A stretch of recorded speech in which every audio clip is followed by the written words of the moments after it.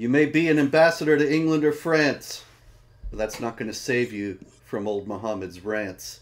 And when his followers come around and the cries of Allahu Akbar sound, remember, they don't really have the moral high ground. Ladies and gentlemen, we are here. This week in Jihad is back. I am sorry to say, in a perfect world, there would be no This Week in Jihad, and we would be discussing happier matters. But we are here with the great Dr. David Wood. David, good afternoon, good evening, and good morning. Yo, how's it going, everyone? Yeah, the people noticing we're a couple minutes late. Can't blame AP right now. No, this is me. Computer is, for some reason, not recognizing my camera, so couldn't get that fixed. So anyway, if there are any audio or visual problems here, it is because I just plugged into a laptop here. So hopefully everything still works out. You look very bright and sharp, and I believe, is that Socrates behind you? Or Plato? Yeah, but Socrates. Very good to see him. Yeah, we get Socrates. Okay.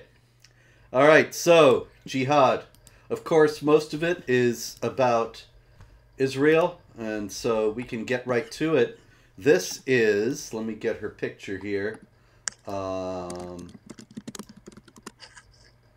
the heck is she? Oh, here she is. This is Angela Merkel, the former Chancellor of Germany, and she is talking with Reem Sawahi. Sawahi? Just a second here. Let me get her name right. Reem Sahil. Sahwil. Anyway, she was a teenage girl in 2015.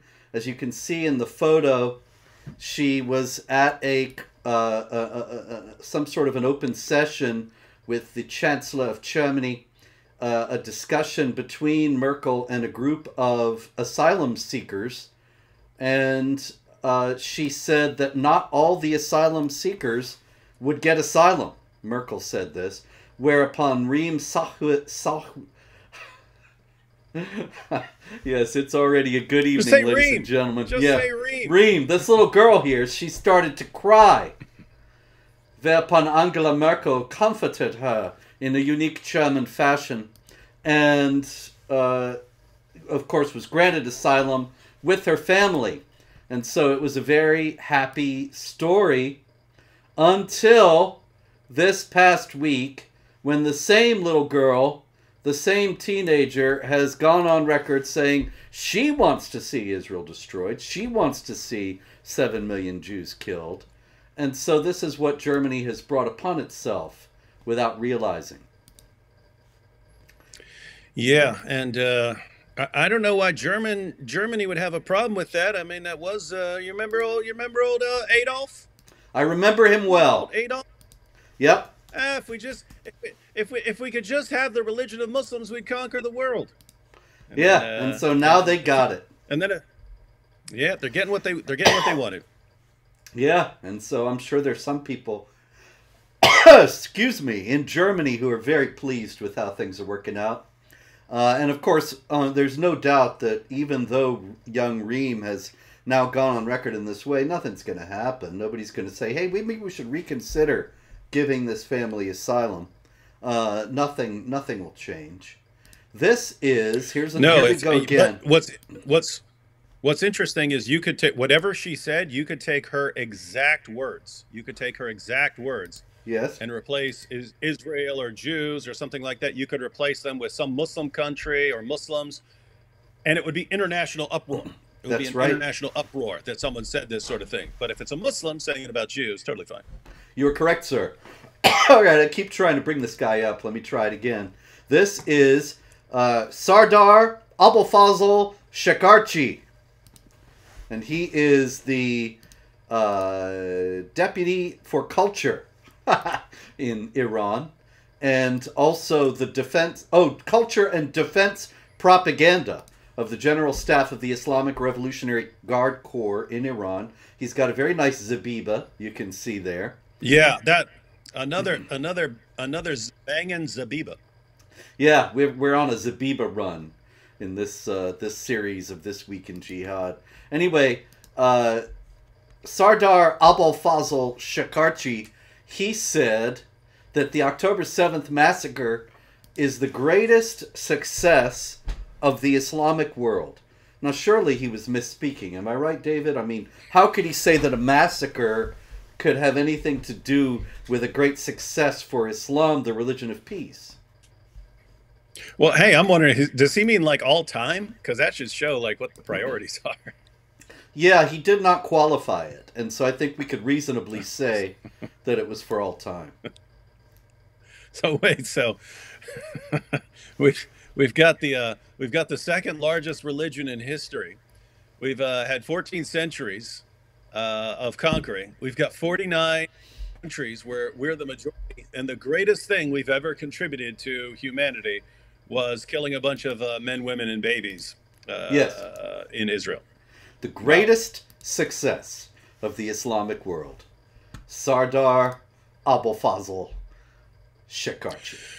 Well, you know what's funny is you could sit back and go, "Oh, come on!" But there have been so many successes in the Muslim world. Oh, wait a minute! Like, wait, well, let me try to think of one. They invented chess. Oh, okay.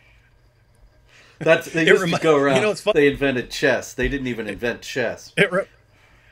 It reminds me of Socrates when he supposedly got word that the oracle at Delphi had declared that no man is wiser than him. And he's thinking, what are you talking about? I don't know anything.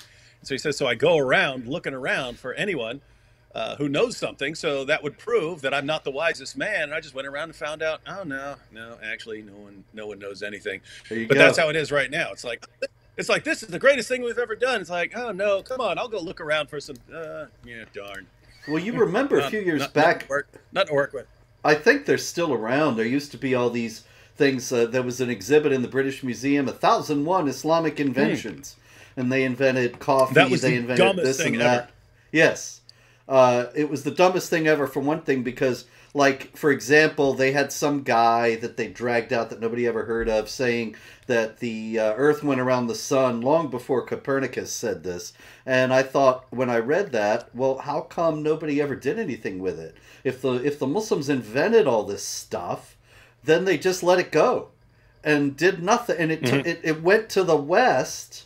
It was up to the West to do something with these things. So it just actually made matters worse. Yeah. No, and a bunch of it. I looked some of those up. I made a video responding to some of them, but I was going to go down the line. But they would actually threaten to sue you over responding to their stuff. It was so weird that they're contacting YouTube and having any criticisms of their stuff, because you have to put the clips of what they're saying up, and then they're blasting with copyright strikes. So anyway, I won, but I kind of lost interest just because it was I didn't feel like doing it over and over and over again. But no, those were you could go down the line. It was absolutely ridiculous. Every single thing. Like one of the students pulls out a camera phone, and then the Muslim jumps out and goes, "Oh, I knew it was a great idea when I thought of that." And he's explaining how he came up with the camera and so on. And I mean, Aristotle talked about the what's called the pinhole camera, the camera obscura. This guy just had one, and he said, hey, it's like an eye. Now, keep in mind, that is a good insight, that the reflection of an image inside the camera obscura is similar to how things work in an eye. And that's the thing. That's an important insight. That's important. But that's all the dude did. He didn't invent a camera. He certainly didn't invent a camera phone. He had a camera obscura, which had been around for over 1,000 years, and he just compared it to an eye. But there's always this degree of they have to exaggerate. I could say like Al-Jabr, he made contributions, very, very important contributions to algebra. They'll say, no, he invented algebra. He didn't invent algebra. There was algebra. The Indians had algebra. The Babylonians had algebra. The Egyptians had algebra. The Greeks had algebra. They all had some form of algebra. And yes, this guy played a role in its development. He didn't invent it. They always have to, whatever reality is, they have to dial it up like 1,000-fold to make Islam sound interesting. Yeah, it's just and you wonder, why can't you just state things accurately? And the answer is because it's not enough to be impressive. Yes, they have to exaggerate because they're manifesting a certain insecurity at the fact that they really have very little to show for being around for 1400 years. I'm here. I got a question here for you, David. Oh, it just jumped. Here we go. Why is David looking up to Jannah? And I was wondering that myself. You keep on looking up as if maybe Gabriel is speaking to you. Is he there? Can we get him on screen? I'm used to looking up at my camera when I'm live, but now my camera's down here because I just opened my laptop because this camera isn't working right now. Okay. So anyway, get used to it. It's just a natural while I'm talking to look up like this now. It's just a technical thing. Okay, so we'll just go with it. Now, a little bit of background. This is not, strictly speaking, something from this week, although it started circulating around again this week, and I thought it was a fascinating and important story. This is Arafat Irafaya. Arafat Irafaya. Yeah, I know. He's got the eyes, man. And Arafat Irafaya, he murdered Ori Ansbacher, who was a 19-year-old girl in Israel, back in 2019. And his testimony, his, what do you call it, when he was interrogated, what he said during his interrogation. So it's not strictly speaking testimony, but in any case, he's explaining what he did. And this was going around this week, and I thought it was chilling, but it was very important.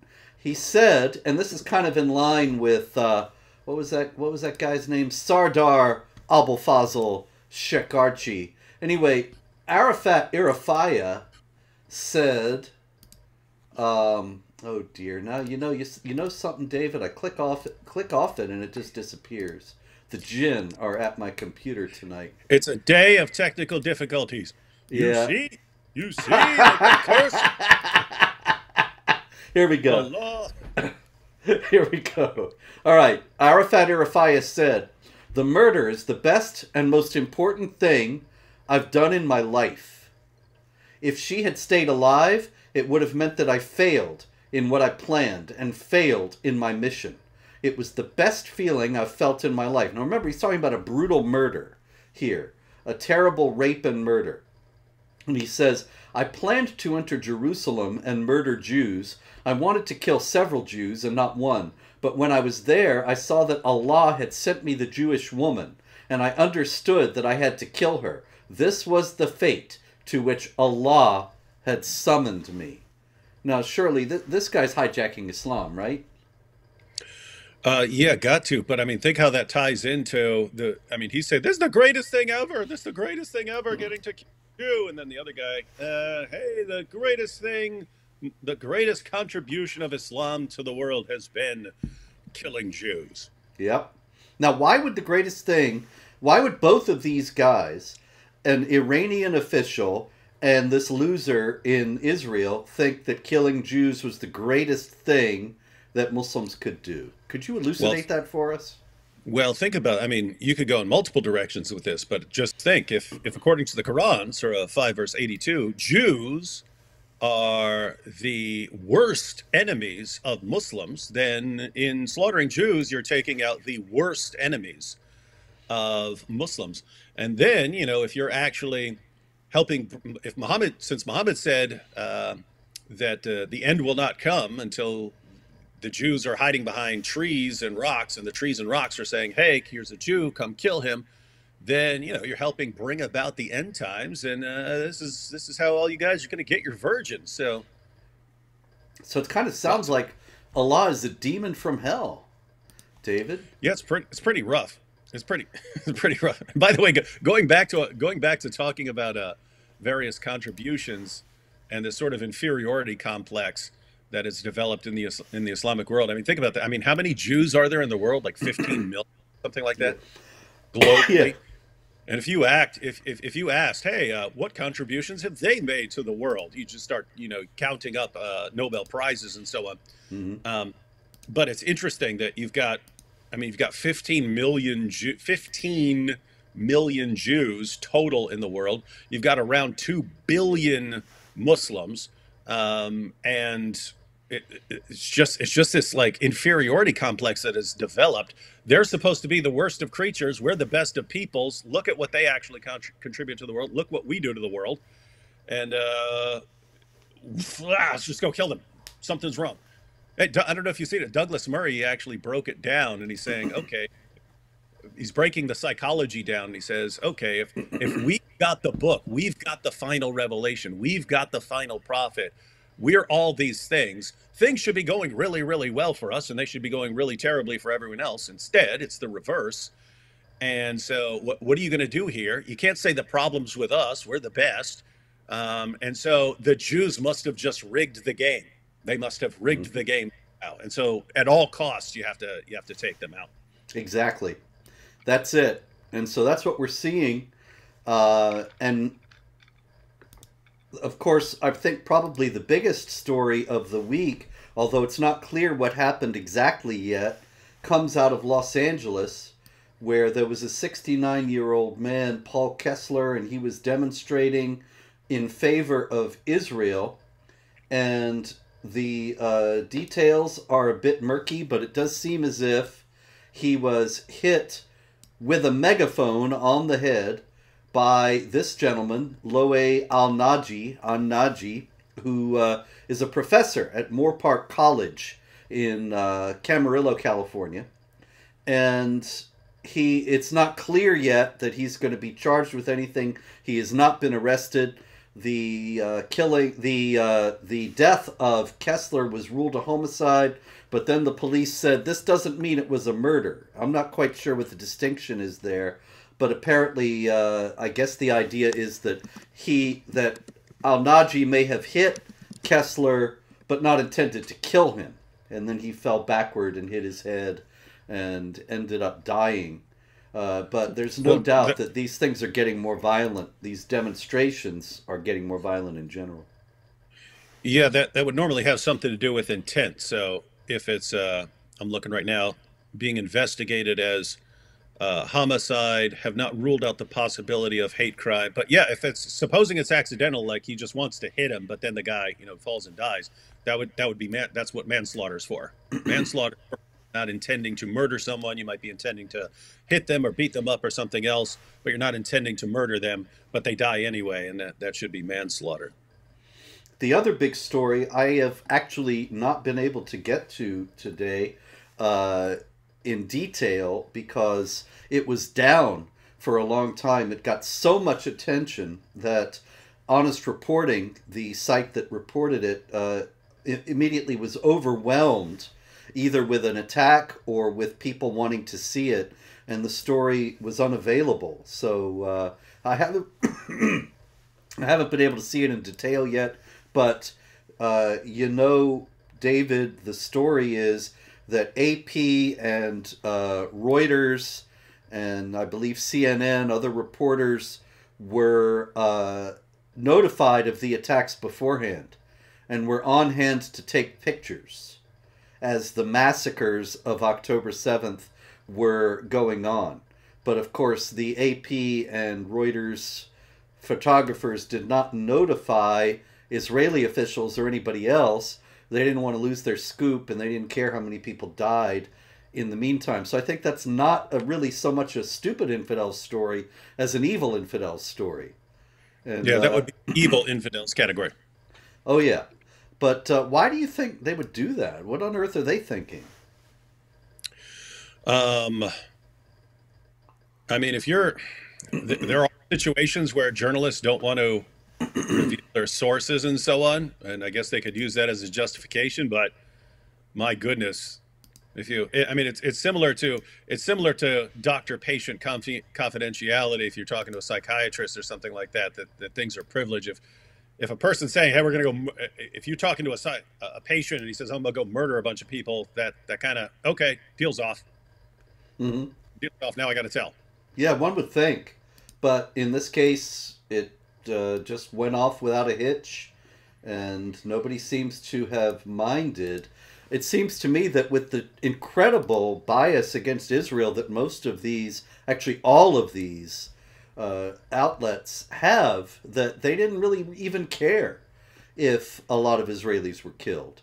Uh, I hope that this will lead to a thoroughgoing house cleaning in these agencies, but unfortunately, I don't think that's going to happen. These alleged news agencies, that is. Yeah, I mean, I'm hearing about this for the first time right now, so I'm hoping that something comes out to explain this and show that it's not as bad as it sounds. But yeah, I mean, think about it. So worse, if it is as bad as it sounds, then the reasoning would kind of be that it's just now ingrained into these news agencies. Well, what are we going to do? Notify the Israeli authorities, and then they stop Hamas? What? Then we'd be siding with the oppressors and getting freedom fighters killed. Yeah, yeah, that's probably it. That's how the left thinks, certainly. And meanwhile, other stupid or useless infidels, we go to Britain where there's never any shortage of such people. Very interesting situation where there was a group of counter-protesters at a pro-Hamas rally, and of course the pro-Hamas demonstrators all had their Palestine flags, and the counter-protesters brought British flags. Who do you think the cops told to put their flags away?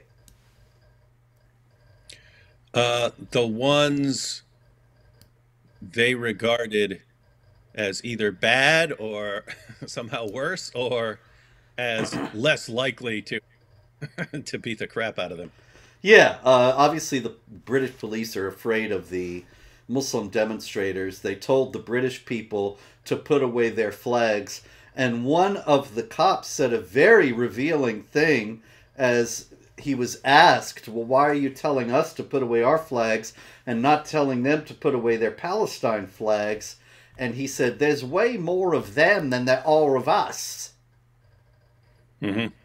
And that's certainly going to keep on being true in Britain and only become more true as time goes by, given the demographic trends. Yeah, and think about the message that the British police are sending. British police are sending a message to not just to people who are waving the British flag. They're sending a message to Muslims. If you want your way, just seem more dangerous and more threatening than anyone else, and we'll give you whatever you want. Yep. You want us to silence other people? Just tell us who you want us to silence, and we'll go silence that person. So this, of course, is the heckler's veto, where the hecklers get to decide what people are allowed to say. Notice we've seen this over and over again. So we're seeing it here with the recent protest.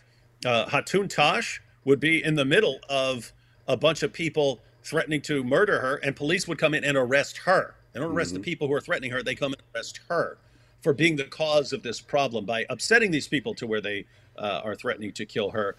There was that woman who was silently praying near an abortion clinic.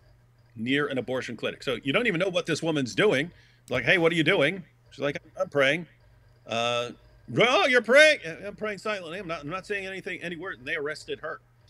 And it's just like, gosh, man. So, so be a jihadi screaming murderous bloodshed and threats, and you get a free pass. Other than that, don't even pray. My goodness. Yeah, and then I wonder about all the Muslims taking a whole street and filling the street and praying, and nobody ever bothers them. And they do that in Hyde Park by Speaker's Corner as well. Yeah, now that would be a sight. So the British made it some sort of where you can't pray against abortion near an abortion clinic, and so you can't do that. Right. I'd like to see Muslims show up and line up their prayer warriors near an abortion clinic as an experiment, and see what the British police do. Yeah, suddenly, oh, okay, well, if it's them, they can, of course. Yes. So we know who's in charge in Britain, and we know who will be in charge in the future. All right, more stupid infidels. This is the... This is Darren Borders, the Diversity and Inclusion Officer at Cornell University.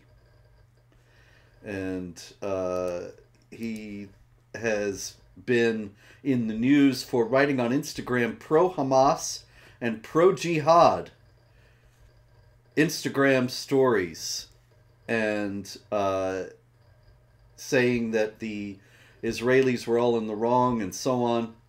And Cornell University, when they found out that Darren Borders had done this, they said, well, he's been on a leave of absence. But they didn't say anything about firing him. He'll probably be back. Notice on his lapel he's got Black Lives Matter and one version of the gay flag.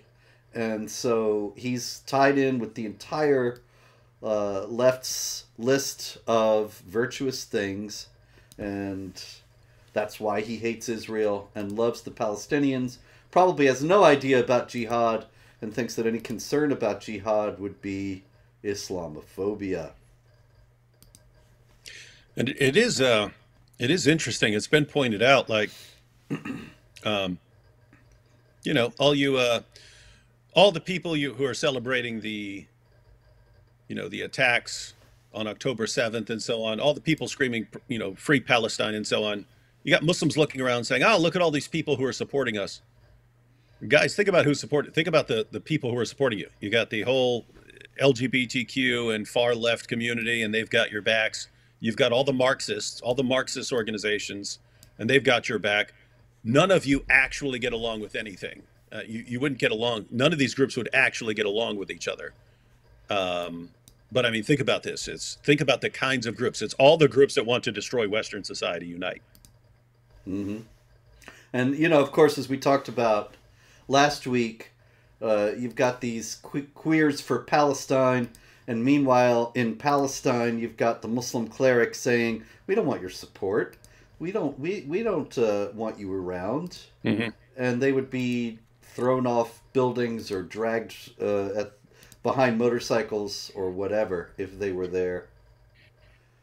All right. And wasn't it just like 2 or 3 months ago where, oh, we can't believe that they don't support us and they're not supporting Pride Month, and we feel betrayed that they won't support Pride Month, and they won't even allow pride flags up in that city that's now controlled by Muslims here in the U.S. Wow, what's going on here? Oh wait, it's some Jews involved. Yeah, we're all on the same page again, friends forever.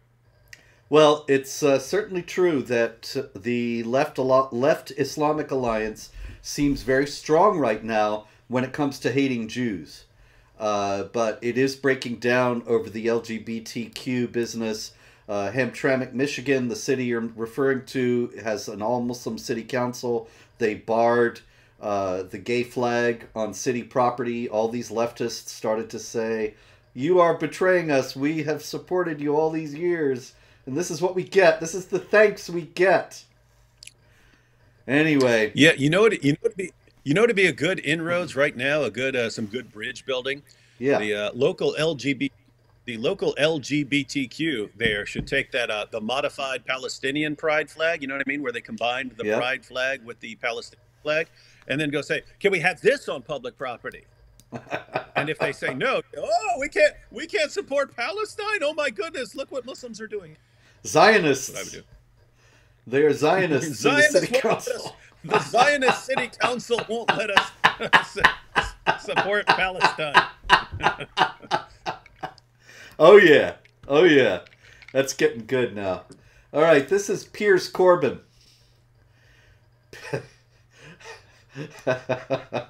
Piers Corbyn is the brother of Jeremy Corbyn, who used to be the leader of the Labour Party in the UK.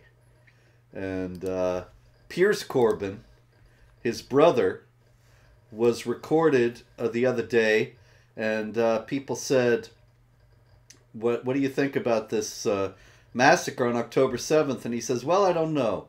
You see, Hamas and Israel funds Hamas. You understand that? Israel let these so-called troops in. They allowed the hostages to be taken. The whole thing is a game to justify the flattening and genocide of Gaza. You see Israel and Gaza. Israel funds Hamas. You understand that? Well, he said that already. There is oil under Gaza. The Israelis want it. The Americans want it. And somebody says to him, how did you feel when you saw the butchering and massacre of those kids at the rave? And he says, it was a lie. There was no killing of children. It was a lie, a lie, a lie. The Israeli government admits it was a lie. They were actors. That's what Piers Corbyn, the brother of the former leader of the Labour Party, and no doubt a Marxist himself, said in Britain. What do you think, David? It's interesting how everyone blasts Alex Jones for years as a complete lunatic for, after a school shooting, he would say, it's all staged. It's all staged. Where are the pictures? But notice, even if you showed the pictures of some people don't want to show pictures of their massacred children. But suppose you did. Suppose you showed pictures of all the massacred children. Would that have solved the issue? No. Of course, these would have all been staged, because the parents, of course, were all actors. Now, he eventually changed his position and so on, but everyone thought that was really absolutely insane, saying that this massacre is all staged to justify the government taking your guns. And so they're staging all these school shootings and so on. And having think about how many actors need, because that's an actual school. So if you actually are claiming that a bunch of kids at that school were massacred, and it's not, that is a ton of people who should know that this is all a setup. Like, if no kids are actually missing, it seems like you would know. Anyway, but notice, so everyone says, what a lunatic, what an insane person. But then, as soon as it's Israel, oh yeah, that's all staged, and the Hamas guys, these are paid actors, and so on, and then it's just entirely reasonable. And so, yeah, Hamas is just funded by Israel, and of course the Palestinians voted for them because the Jews convinced the Palestinians of Gaza to vote them into power, and so on. It's just like, once you go this road, you could just say anything. You could just say anything you want. Yep. Because reality has gone out the window. Speaking of reality going out the window, David, actually there's another big story from this week, aside from the other ones, and that comes out of the Biden administration, which has unveiled a new initiative in the wake of this massacre in Israel of 1,400 people, which is massive in relation to the population of Israel. Makes it proportionately a much larger attack for Israel than 9/11 was for the United States. In the wake of that, the Biden administration this week unveiled a national strategy to counter Islamophobia. Anti-Semitism. Well, that's good. As long as they got their priorities right. Yeah. Anti-Semitism is skyrocketing. There's violent anti-Semitism in the United States. It's become a daily occurrence. There's several stories of people ripping down the posters of the Israeli children who are being held hostage. The man was killed in Los Angeles. A kid got his nose broken at Tulane University. The Khaybar genocidal chant is sounding all over the country at demonstrations, and the administration is starting to fight Islamophobia. And not only that, David, but the administration's new initiative to counter Islamophobia will be led by the Domestic Policy Council and the National Security Council. National Security Council. So you know what that means, David. You and I were terrorists. We are threats to national security. That whole story reminded me of a tweet from the late Norm Macdonald. This is from 2016. ISIS were slaughtering everyone. And Norm Macdonald tweeted, so for anyone who doesn't know, he's a comedian. But he said in a tweet, "What terrifies me is if ISIS were to detonate a nuclear device and kill 50 million Americans. Imagine the backlash against peaceful Muslims." Imagine ISIS launches a nuclear device and kills 50 million Americans. What about the Muslims?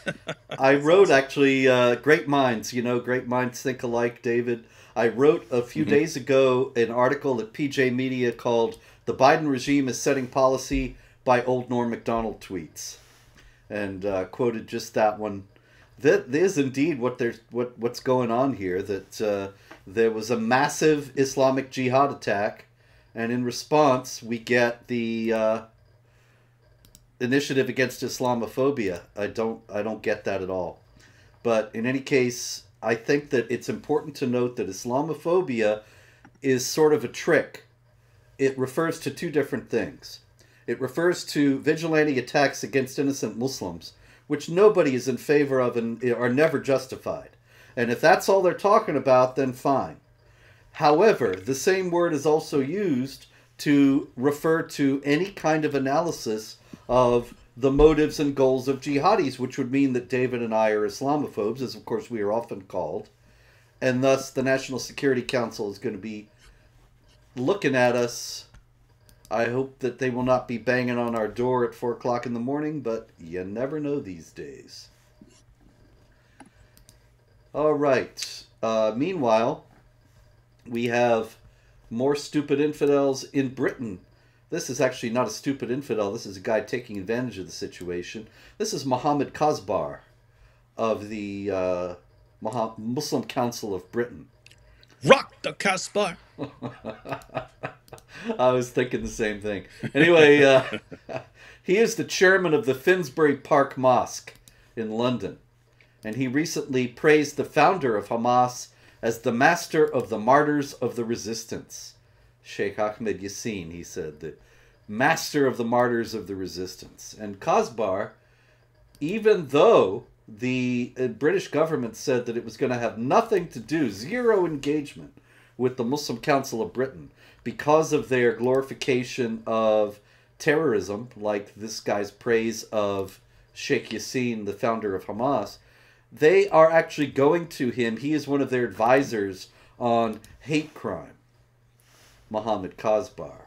And so they want to know about how to deal with hate crime in Britain. This is the guy they're going to, the pro-Hamas leader of the Muslim Council of Britain. Well, this would be similar to, back in the day, government organizations, if they wanted to know about jihad and so on, would go to someone like you. Then they found out, no, they have to go to CARE. Yeah, CARE had millions of dollars and I didn't. So I wonder if that had anything to do with it. Anyway, European Union, meanwhile, speaking of millions of dollars, has given $717 million to the Palestinians since 2021. And that includes $236 million to Gaza. Well, someone's got to pay for the Lamborghinis for the sons of the Hamas guys. Yeah, that's an interesting point, that we have these ISIS millionaires, Khalid Mashal, Ismail Haniyeh, and others. They are actually not ISIS, Hamas billionaires. And you got to wonder, they don't have any income. They don't make any money. They don't have jobs. All they are is agitators. But what they do is skim off the aid money that is supposed to go to the supposedly suffering Palestinians. And so the money ends up going to jihad and to line the pockets of these corrupt rulers. And it's funny because these guys get to say, hey, jihad is what gives you an eternity in paradise. But some of us need to live in paradise now, so you guys know what you're fighting for. And so we're going to live just like we're going to be living. And you guys just keep doing all the fighting for us, and we'll just take all the money. Thank you. Thank you. Thank you. Yep. Got to get this guy's picture here. Yes. This is... Oh, hold on. Oh, he must be here. Yes. It's just that it's too large, David. You're good. Leave it up there. Leave it up there. You're good. The whole thing? Yeah, why not? Because then if we're talking, we can hear you, There you go. People can hear our voices, and I can imitate this guy.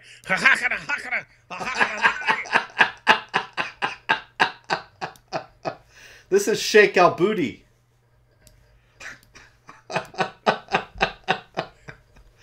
Sheikh Al-Budi, Sheikh Tawfiq Ramadan Al-Budi. I gotta tell AP there's an actual Sheikh Al-Budi. Yes, there he is, man. And Sheikh Al-Budi actually is the son of Muhammad Ramadan Al-Budi, who wrote a book years ago, way back in like 2000, 2001. It's a a book I discuss in, I think, my first book or second. And anyway, yeah, Sheikh Mohammed Saeed Ramadan al-Budi, and this is Tawfiq Mohammed Saeed Ramadan al-Budi. Both of them Sheikh al-Budi. And in a Friday sermon at the Umayyad Mosque in Damascus, this guy said that the time has come for the flood to drown Zionist existence by means of this unparalleled jihad that has astonished the entire world. And then, even though he's talking about an unparalleled jihad, he said, if you look behind, who is behind the great wars in this world, you'll find the Zionists. They are the vehicles of corruption in this world, and so on and so on. And then he goes on to say, in Jerusalem, the great battle will begin, in which the rocks and the trees will say, O Muslim, there is a Jew hiding behind me, come and kill him. Indeed, the rocks and the trees will say to the Muslims, O Muslim, there is a Jew hiding behind me, come and kill him. Even the soil, even the rocks will spit out this filthy race of people. Sheikh al-Budi. Shake, shake, shake. Shake, shake, shake. Shake al-Budi. Hey, Yes. I'm noticing a parallel with them all praising this as like the greatest thing ever. And it's like Yes. you're looking at it going, I mean, yeah, you killed a bunch of Jews and some non-Jews, but I mean, all you really did was tick them off to come in there and blow you guys to bits. But to me, it's along the same lines as them having to exaggerate the significance of everything in order to kind of compensate. Like, some guy said something about a camera obscura being like a human eye. We invented the camera. We invented the camera. All you with cameras, that's us. We did that. We did that. And so you have all this. There were other ones there were examples that were total nonsense, and they're like them inventing flight before the Wright brothers and all this stuff. Yep. Total nonsense. Even that one, it was a poem. It was a poem about a guy who supposedly strapped on some wings and jumped off a tower and crashed. But it was actually based on a story of a Christian doing that. And so they basically copied the story of a Christian doing that and said a Muslim did it. And then they say they invented flight before the Wright brothers, and they invented the plane. And so it's that sort of situation. But you've got people with this mindset, like we're not actually contributing anything, and we're supposedly the best of peoples with the best knowledge and the best book and the final prophet and all this stuff. You got to exaggerate. And now, okay, you really walked up and punched a hornet's nest right there, and now you're getting stung. Mm-hmm. And you see what we've done for the world. It's the greatest day ever. My goodness, this is pathetic. Another note before we go to some stories that don't have to do with Hamas and Israel. This, once again, is Sohaib Abu Ayash, who we've talked about before. He is in Houston, and he, when we talked about him last week or a couple weeks ago, it was because he was arrested. He had been found with weapons and was in touch with jihad groups. But now it has also come to light that he was plotting a jihad massacre at a Jewish gathering. So he was hoping, old Sohaib Abu Ayash, to bring the October 7th massacre to the United States, apparently in the Houston area. That's likely to happen one day because, after all, it's with the U.S. government worried about Islamophobia, it's unlikely that anybody much is paying attention to trying to stop these things from happening. All right, let's see. David, over in France, we had a statue of Beatrice of Savoy. Let me find it. This is Beatrice of Savoy.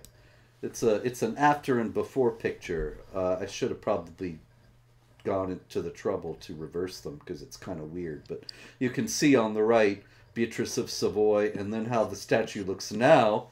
The statue has been beheaded. Beatrice of Savoy was a 13th century benefactress, a princess of the House of Savoy, who apparently bestowed her largesse. Yes, she made numerous donations to residents, which got her the nickname, the benefactress of Échelle in Savoy. And so they built a statue in her honor, and it has now been beheaded. Can you imagine? Can you possibly conceive of any group that might be interested in beheading statues? Well, I can think of one group who has contributed quite a bit of beheadings to the world. So, I mean, if you don't know, it could in theory be anyone. But it's just like when a mosque gets blown up in Pakistan, we kind of know who did it. Yeah. We don't know indeed the specifics of this case, and it could be anybody, but you got to wonder, there have been statues in Europe for 1,000 years. There have been crucifixes in Europe for probably that whole time as well. And only in the last few years, after a massive influx of Muslim migrants, do you get people defacing, breaking the crucifixes, beheading statues, things like that. You got to wonder if there's a connection. Meanwhile, in France, there was a man in Chasse-sur-Rhône, or however you say that, in Lyon. And he was walking around with a hatchet and a knife in the busy part of town. And carrying around a hatchet and a knife, he said that he was going to slit the throats of passersby. Why would he say slit the throats, David? I mean, could just be random, or could totally be connected to the Quran saying strike at their necks. Well, I have to also fill in a little bit more detail. He said that he was going to kill people who have no respect for Islam. That'll get them to respect Islam. Yeah, or at least get them to pretend. Yeah, that's the problem, is that they will take the silent acquiescence and fear as respect. And so that'll be good enough as far as they're concerned. The jihadis, that is. And so it's a shame this guy is walking around with a hatchet and a knife saying he's going to murder people who have no respect for Islam. And that's he'll get a spurious kind of respect. But I mean, notice how easy this is to deal with. Guy says, "Oh, I'm going to kill you unless you respect the Quran." You say, "Okay, well, 50 of us are gonna pull out Qurans and take a leak on them right now. What are you going to do about it?" And then, "Oh, I'm going to do something." Okay, well, then 100 of us are going to do it. That would end real quick. It would end real quick. Instead, we always just reward the jihadis with whatever they want. Oh, this is what you want? Okay, well, we don't want to cause any problems, so we'll do whatever you say, which encourages them that violence is the way to get what they want here. There you go, David. Whoops. We're getting a threat right here on the show. That one's for you, looks like. Remember what we did to Hatun 2 years ago? That is your inevitable fate if you continue to dare to play around with the faith of 2 billion Muslims. Guy is spamming the comments with this. He keeps repeating it, so I guess I'll have to ban him. Yeah, now. just block him. But I mean, think about how dumb this is. What are you talking about? What happened to Hatun 2 years ago? I mean, one, she got slapped, and the other one, she got stabbed. But I mean, then she stood up and started preaching. So what? You're gonna stab me, and then I'm gonna preach? Yeah, they're gonna lose again. Yeah, what a bunch of dopes. Like, that's your goal? That's your goal? We were just talking about guys who do something that has no significance beyond taking a lot of people off and exposing their religion, and they treat it as some great thing. And this guy's been going around for weeks doing this, Robert. We blocked him from the other channels. He just goes, Hatun, what we did to Hatun. And like, what? Show everyone what a bunch of clowns you are? Oh, we'll go get this little 5'4" woman. Oh, that's what strong jihadis we are. Oh my goodness. All right, another one out of France. A hospital in France got 3. Earthquake over there? Is there an earthquake over there? You suddenly shifted. No, I just wanted No, I just wanted to point out that these threats make me cry. Threatening to do to me what he's going to do to a dude. We better control our behavior, Robert, because we don't want Yes. these guys coming up.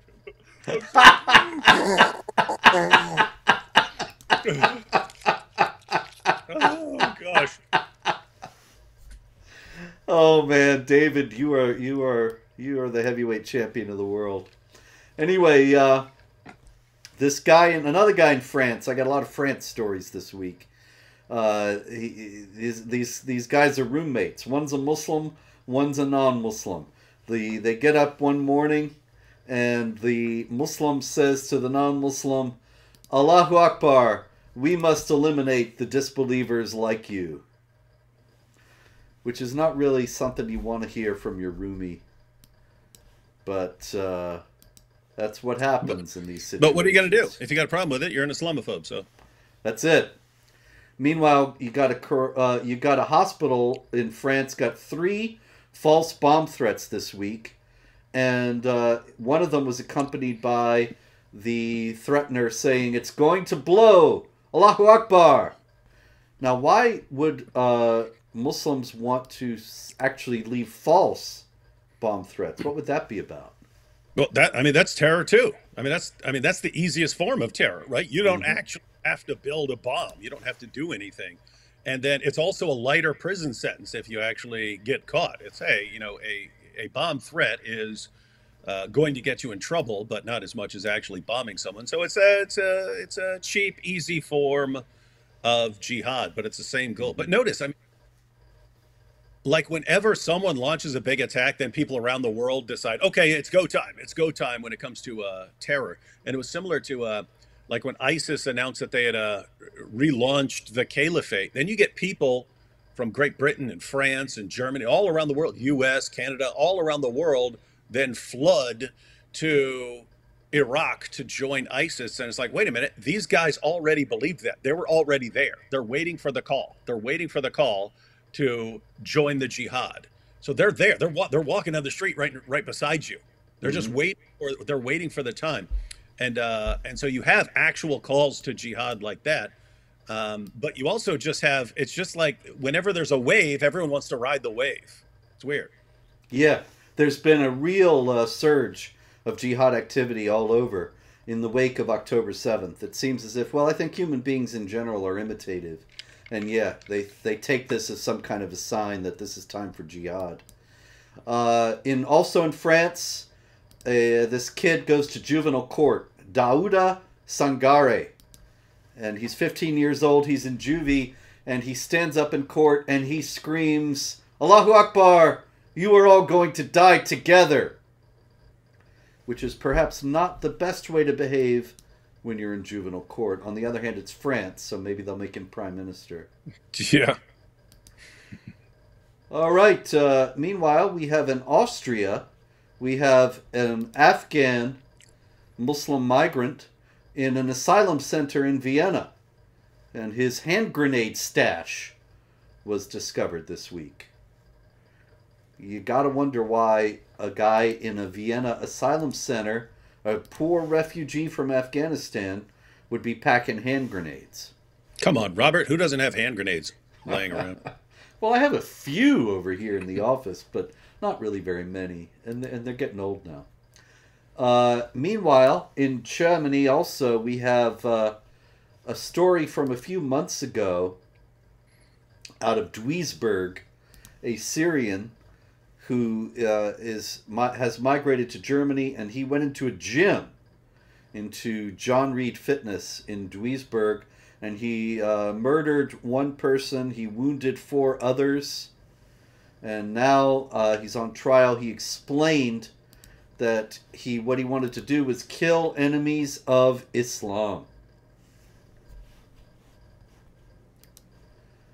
Meanwhile, no idea where you got an idea like that. Yeah, where did he get an idea like that? Don't know. It's weird because it keeps happening all around the world, completely different context, completely different areas. People keep getting the same idea from somewhere. Yeah, I don't know. It's a mystery. Meanwhile, also in Germany, we have there was an interview with some young Muslims. You can see them there in the picture, and they say that what they plan to do is become a majority in Germany, abolish the Constitution, and establish Sharia, which of course is completely reasonable. That's what we've been warning that they wanted to do for years. But everybody seems surprised by this and shocked that they would say such a thing. Wait, just to clarify, Yes. are you saying that they believe it's okay to move to an area that is populated by a completely different group and just keep moving there and moving there and moving there and multiplying and multiplying and multiplying until you take over the area, and they believe that's okay? Yep. Huh. Interesting, because that's, it's not exactly what happened in Israel, but it's exactly what their criticism is. Yes. It's exactly what they're claiming happened, and yet that's exactly what they're doing all over Europe right now. Yeah, it's a terrible thing when it happens, when it's done against them by somebody else, because the land that they have ever owned belongs to them forever. Hey, isn't that funny, by the way? Here's this tactic that we've used 487,000 times to take over cities and so on, take over entire lands. Here's one time where we're saying that someone did the same thing to us, and it's the worst thing in the world, and any sort of slaughter of these people is entirely justified according to our theory here. It is extraordinarily ironic, really, because it is exactly the same scenario that they've painted in regard to Israel. And but of course, it just shows that they don't actually believe that they're on the same level as the rest of humanity. That actually they are the only humans, and the non-believers are like animals, as the Quran says. It's chapter 8, verse 55, folks. And so if the non-believers are like animals, the animals can't behave the way the humans do. The humans can do various things that the animals cannot. All right, one thing that we don't have so much this week is stories from Africa, which is kind of unusual. But of course, lion's share of attention is coming from, is on Israel and Hamas and Gaza. And then there's all the jihad in Europe, some in the United States. But it is still going on, unfortunately, in Africa as well. And a country that we have not heard much from over the last few years has been in the news. Actually, not in the news, but it was going around on Twitter. Walid Fares, the well-known counter-terror analyst, he reported that in Sudan, in Darfur, West Darfur, 773 African civilians, including mostly teenagers, also women and children, were massacred by the Janjaweed, which is a jihad group in that area. This took me back, David, because I remember hearing about the Janjaweed massacring people in Darfur way back around the time of 9/11. And people would say, but they're Muslims over there. It's all Muslims. Why would Arab Muslims want to massacre black African non-Arab Muslims? Well, they're kind of lower on the hierarchy there. Indeed. Islam is a vehicle for Arab supremacism. And Arabs often are, at very least, rude and unkind, superior to non-Arab Muslims. Many people have observed over the years that Pakistan, which is so fervent in its observance of Islam, is trying to overcompensate for not being Arab, and trying to show that they're just as good Muslims as the Arabs. But the non-Arabs in North Africa are often victimized, brutalized, not just subjected to discrimination and harassment, but also to outright violence. Now, I'm sure you've seen the stories here, because I've seen them over the years, where even black Muslims on college campuses will talk about how they're treated differently in groups like the MSA, the Muslim Students Association, how they get treated differently there. But yeah, I mean, even when Muhammad, according to Tabari, even when Muhammad notice we have this, people have this idea that Muhammad's peaceful in Mecca and then he's violent, becomes more violent in Medina.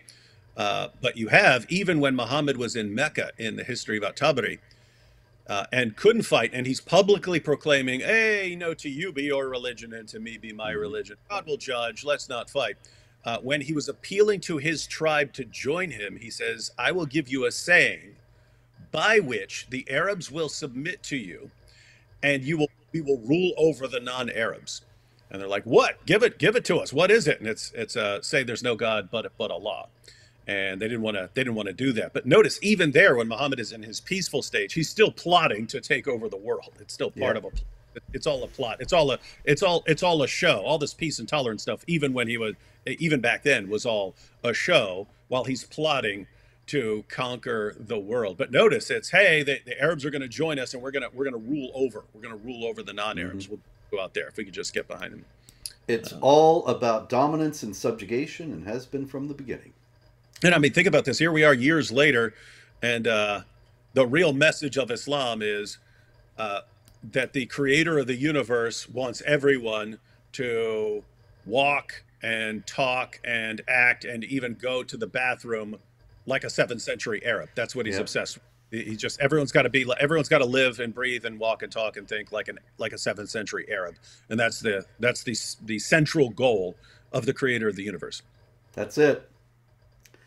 Well, folks, we hope you will resist that call of the spurious and false creator of the universe. And in the meantime, thank you for being here. There's likely to be more Jihad next week. Oh, next week I'm on the road, David, but we'll see if we can work with the connection. Works perfectly, because I'll be on the road next week too. Oh, very good. Okay, so we'll be back sometime very soon with more Jihad. In the meantime, pray, hope, and don't worry.